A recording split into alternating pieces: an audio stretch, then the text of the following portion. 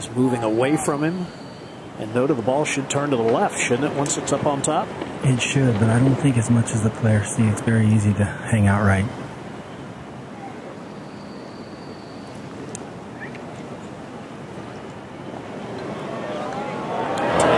This is really good. Really good. So how's that for going through the snake pit? Birdie.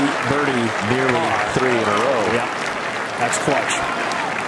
So that is going to force Kevin Na to make birdie behind him to tie him at 7 under. John Senden has put on a performance today.